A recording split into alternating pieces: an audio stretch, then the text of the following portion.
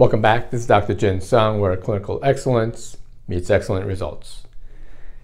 I've made many videos on vitamin D. Today I'm going to make one about the clinical signs of vitamin D deficiency. And the reason I'm making this video is because I get requests about how much vitamin D should they take if they don't have access to testing. So in some countries it's very expensive, and in some places in the United States your doctor won't prescribe the testing.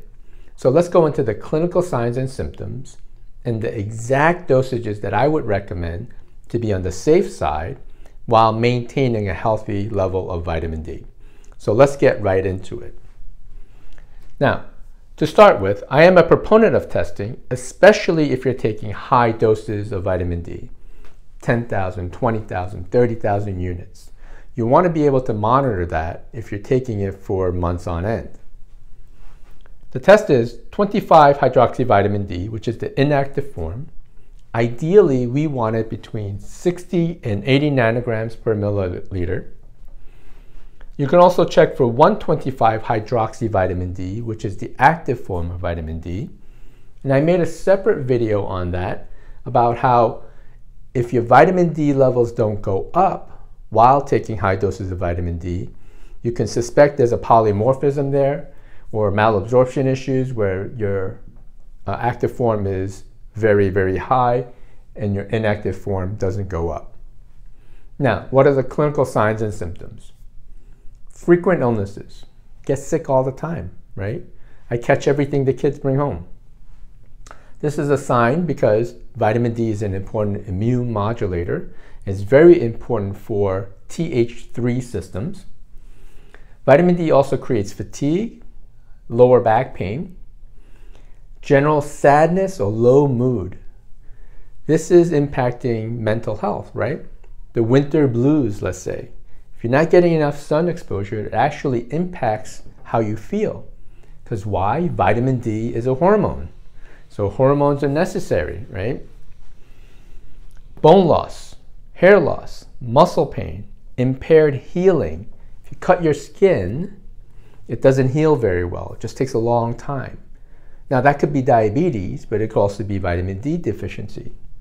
Skin issues. This is all related to collagen, right? Collagen formation. So if you have all of this, or if you have maybe 5 or 6 of these signs and symptoms, you likely have vitamin D deficiency without even testing. Now, what are safe, effective doses for patients who can't test or don't have access to testing? Let's get right into that. Safe dosing of vitamin D. You're going to dose with vitamin D3, 5,000 international units or 125 micrograms. You want to buffer that with vitamin K, 1,000 micrograms. It's called MK7. Okay, you can take them together. Many companies actually make them in combination. You also want to use magnesium, 200 to 400 milligrams. The reason you use magnesium is because magnesium is necessary to convert inactive vitamin D to active vitamin D when needed. So there are 3 forms that I personally like: magnesium citrate, glycinate, and threonate. Citrate is great for people who have bowel issues, constipation. So they don't have regular bowel movements, or they go every other day, every 3rd day. You definitely want to use magnesium citrate for those patients. Magnesium glycinate is great for overall health and absorption, so you can use magnesium glycinate. If you have sleep issues or sleep disturbances, or you have brain fog or cognitive function, I like to use magnesium L-threonate. Okay? Because these are fat-soluble vitamins and you should take them with a meal or a fatty meal, you can also use other fat-soluble vitamins like vitamin E and vitamin A. So the fat-soluble vitamin family is called DECA, D-E-K-N-A, DECA, D-E-K-N-A. Okay? So you can use other fat-soluble vitamins to help improve function. Now, gallbladder issues.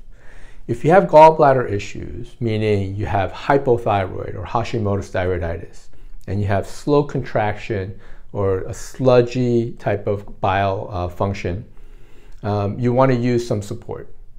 Oftentimes people come in, they have Hashimoto thyroiditis, and they have a sluggish gallbladder, and oftentimes they get it removed, right?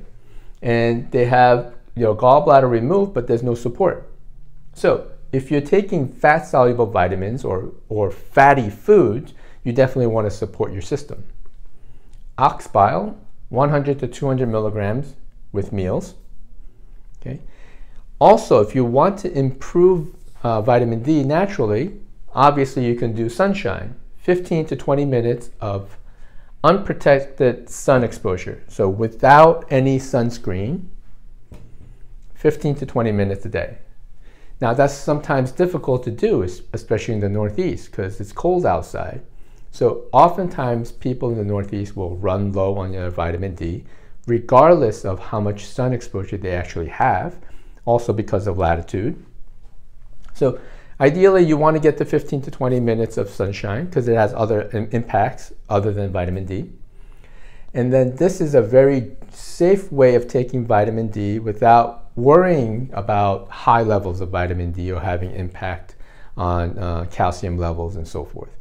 So ideally you want to check your vitamin D levels. If you want to do high doses of vitamin D, 10,000, 20,000, 30,000 units, definitely get your blood levels checked before doing that, or as you go through the process, check monthly so you're not exceeding the upper limits.